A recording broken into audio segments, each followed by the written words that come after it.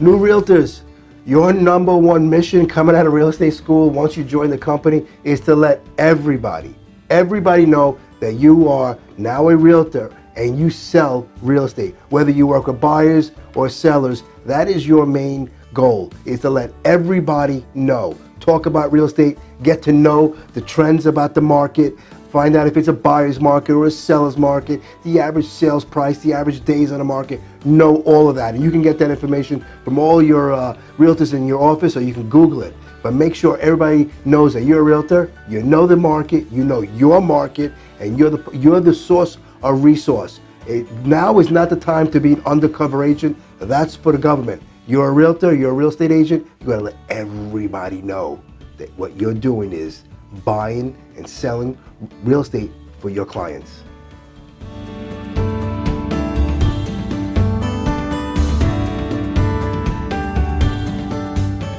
So one of the biggest obstacles for realtors to find is the time to stay in touch with people in their database, in their CRM. How do they do that? Well, through phone calls, through note writing. Also, a big thing is direct mail. Put them on the mailing list. Try to get an item of value, some type of source of information that is relevant. I am not saying for you to mail out recipes for their favorite chocolate cake. That means nothing to them coming from you. You want to be a source of information.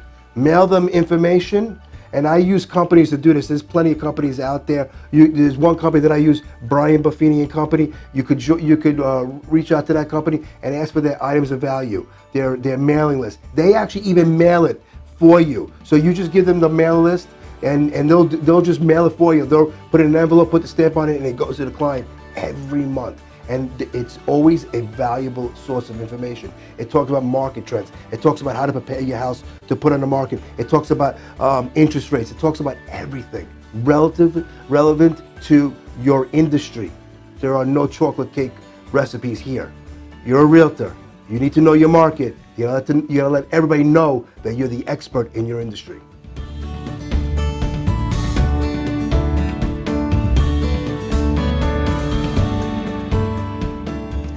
So you got to market yourself, guys. Okay, realtors, like again, I always say you're not an undercover agent. You got to let everybody know what you do.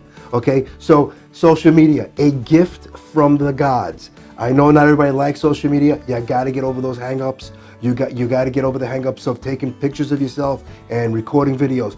You need to be out there. Let everybody know what you do. And social media, what an amazing platform. Back in the day when I was a kid and we wanted to reach the levels of people that we can reach through social media, you'd be spending $500,000 a year in advertisement. This is free. Now, I think your social media pages should not always be business. Yes, you need to talk about business, you need to promote yourself, you need to market yourself, but also mix it up with some good stuff, some family stuff. Let your clients know who you are. Let your clients kind of have an idea what food you like, what's your favorite restaurant, what vacation meant a lot to you. Let them see pictures of your kids, your pets. Let them know that you're real and it's not all about the money. They'll associate with you a lot better. And if you want to take those pictures, those personal pictures, and somehow transpose your logo, in the background, by all means do it. So now you're always reminding them, even with pictures of a pet or your child or a vacation spot or a restaurant, they always will know. Like I work for Remax, so I throw that balloon in the background everywhere. Kind of a reminder. But remember, social media is a gift from the gods. Go for it.